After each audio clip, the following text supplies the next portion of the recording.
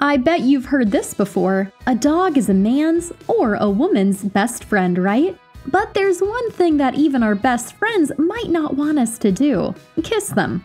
It's especially true for a super popular breed, the French Bulldog. Now you're probably thinking, but why? My Frenchie is so cute. Who could resist those wrinkles and that snub-nosed face? Let me explain. First off, it's all about those adorable faces.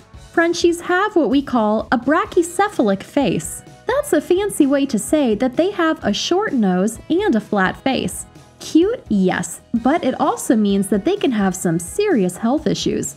These cuties often struggle with breathing because their airways are squished into that little nose.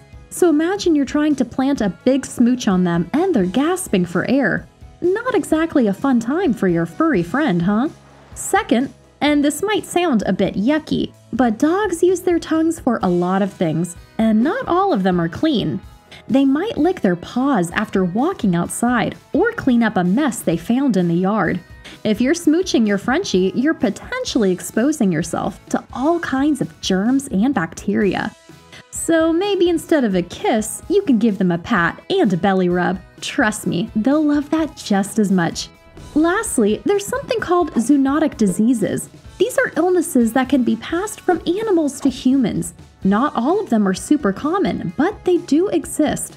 Now, I'm not saying your Frenchie is going to give you a disease, but if you're kissing your dog, the chance does go up a bit. So next time you're looking at your adorable Frenchie and thinking about giving them a big smooch, remember these points. Show them your love in other ways, through play, cuddles, and all the fun times you have together. Trust me, they'll be happier for it, and so will you. If you found this video helpful, do drop a like and subscribe to our channel for more doggy care videos. Hasta la vista!